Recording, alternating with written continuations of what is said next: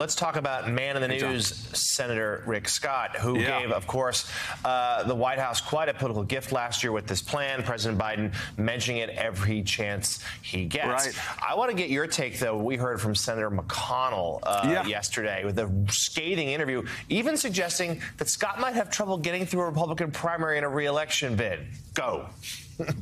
Yeah, that was the most striking part of that interview. You know, not only is McConnell running down Scott's proposal on a policy issue, which he's not been shy about doing since Scott floated this, I guess, a year and a half ago, but Mitch McConnell, the leader of the Senate GOP, openly saying, my colleague, who, by the way, guys, is up next year for re-election in 2024, he could have a pretty hard time with all those seniors down in Florida if you're talking about sunsetting these entitlements. I think that's a huge deal, and it captures how angry McConnell still is to this day about Scott challenging him after the midterms last year. We already know that Scott got taken off of one of the committees, the Commerce Committee, and now you have McConnell in public on the radio saying, you know, Scott's going to have a tough cycle down there. You just don't hear that kind of chatter very often about a Senate leader talking about their own senator who's facing re-election next year.